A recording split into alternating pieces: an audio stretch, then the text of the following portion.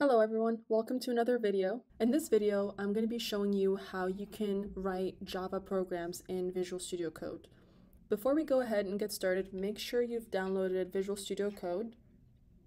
If you have not yet downloaded Visual Studio Code, please check out my previous video. I'm going to link it in the description box below. I'm going to try to have it in the upper corner for you to click on too. Do that first. I show you how you can download it on a Mac. Once you have downloaded it, then we can go ahead and get started. So now you have Visual Studio Code up and you want to start writing code in Java. So first step, let's create a new folder just in the desktop. And for the sake of this video, I'm just going to call it tutorial. And now let's open the tutorial folder inside Visual Studio Code. So click on open, desktop, and open that folder. Okay. We are now in the tutorial folder.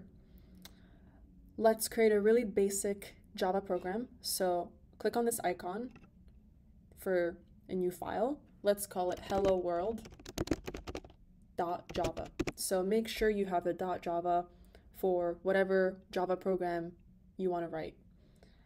Enter, and here we go. Now we have helloworld.java. So you can see down here, Visual Studio Code detected that we have a Java file in here. So it's prompting us to install the recommended extension for Java. So we need to go ahead and do that. Click on install, and it's a Microsoft extension for Java. Wait a few seconds for the installation to finalize. Once that's done, I will be back.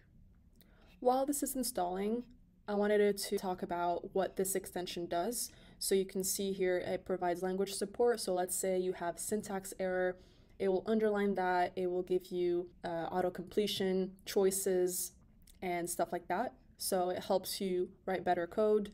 There's also a debugger that's included in this extension, and there's also a test runner. So if you want to test your code with JUnit test cases, you can do that. And it also has some other project management tools that we're not going to use for this video, but are also very helpful for creating bigger projects in Java.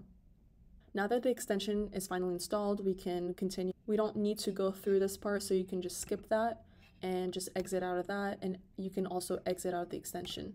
Let's go back to the side panel. You can see that there's a new icon here for testing that was included with the Java extension. Let's go back to the Explorer tab. Now we're back in the helloworld.java file. Let's open a new terminal and let's begin writing our file. First thing we need to do is create a new class. So let's say public class hello world. And hello world needs to match the name of the file. Now we want to write hello world, right? So we need to write this in the main method. And the syntax for the main method is public static void main string args.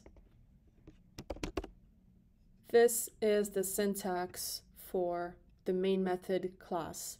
Everything in the main method is what actually gets run when you compile your Java program.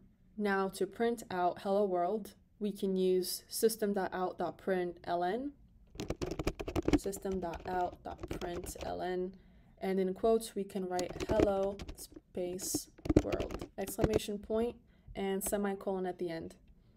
Now save your program. So I'm going to use Control S. I'm going to add a comment, and you can also add a comment by using 2 backslashes. And let's just say output hello world to the console.